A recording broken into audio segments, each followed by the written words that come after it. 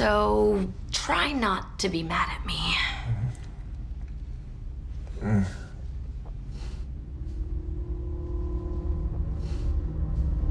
I got in here while you were unconscious, and then Caroline locked us inside.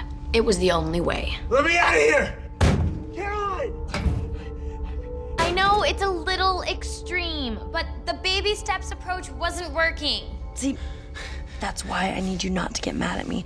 Because when you get mad, you get anxious and violent, and you rip people's heads off. But I'm gonna help you fix that. Caroline! Get me out of here before I hurt her!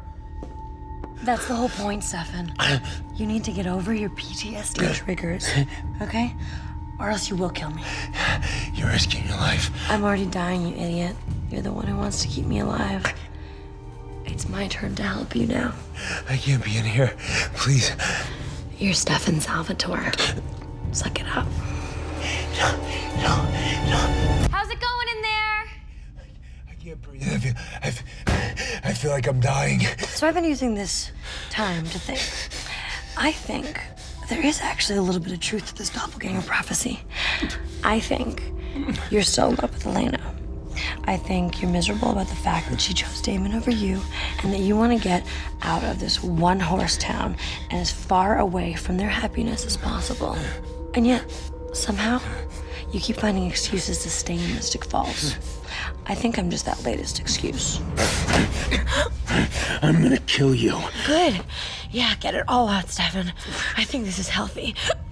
Although, don't forget you loved me before you hated me. Any reason you chose to have this conversation with me locked in a safe? Yes, so that I can show you that the safe isn't the problem. How could you say that to me? The problem is you're not facing your real issues.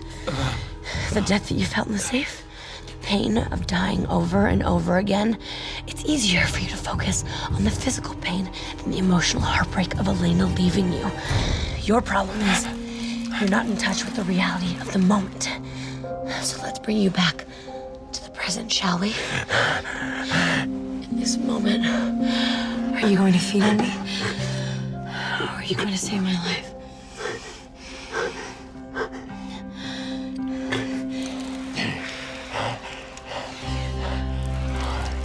Fight it, Stefan.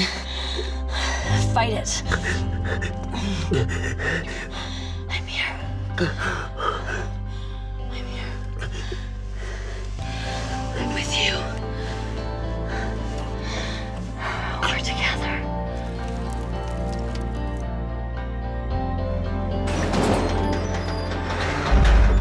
It was so quiet, I got worried.